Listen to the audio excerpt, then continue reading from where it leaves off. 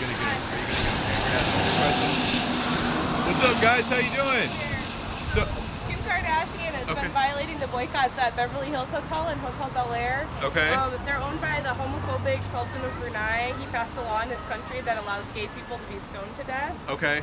She knew about the boycott. She moved her baby shower there a couple years ago. Okay. Away from Beverly Hills Hotel.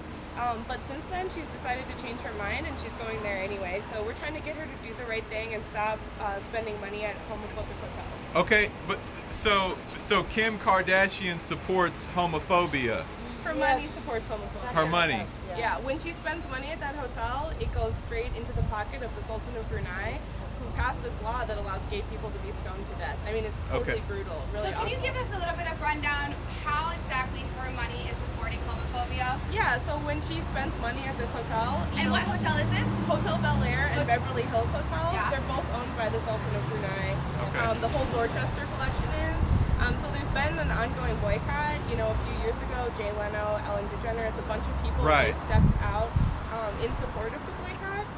But since then, people have been sort of slipping back and deciding that the McCarthy salad is more important than LGBT rights. You know? Okay. And so, you know, we're trying to hold Kim Kardashian accountable for where she spends her money, as well as the whole Hollywood community. Okay. You know, it's not just her; it's everyone. Is she aware of these issues? Yeah, so a couple years ago, I believe in 2014, she moved her baby shower away from the Beverly Hills Hotel. Okay. And then later came out with a statement that said she changed her mind. She doesn't think consumer boycotts are the best way to go about it. But, you know, we're here to tell her that, you know, Amanda here is a former Hotel Bel Air employee. This boycott is endorsed by the employees of the hotel. And we're not going to rest until, you know, we see justice for the LGBT community. Did you pick today in particular because of the drop of her new makeup line? So we've actually been out here for a couple weeks, but definitely that's important. You know, she's getting all this publicity for the makeup line going public today, and at the same time, you know, she's not being held accountable, you know, for where she spends her money. Okay. Even though she actually has a lot of gay friends and hangs out with them and stuff, you're saying it's not her directly that's homophobic, but it's where she's putting her money. Yeah, it's like we all have choices, right? You know, she may be friends with folks who are gay, but what's happening with that money is it's going straight to the Sultan of Brunei. He's passing these really draconian laws that are really, really anti-gay. I mean, they're totally brutal.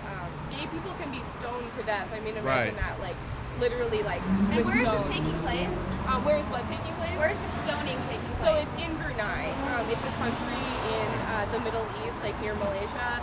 And, you know, the Sultan, it's basically like the only, well, they're involved in other things, but he owns the hotels outright. Okay. Do you think that the hotel should be shut down? You know, I mean, we're not looking to have the hotel shut down, but I would like to see either the Sultan of Brunei, you know, selling the venues, or, you know, I mean, it could be a bunch of things. We don't want the hotels shut down, but right now, you know, this guy is not, you know, he's not doing the right thing by the LGBT community. You want them to change the laws in Brunei and change the way they treat people. Yeah. Do you ever think that will actually happen?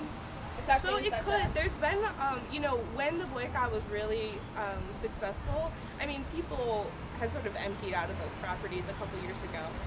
Now, like I said, people have started to come back.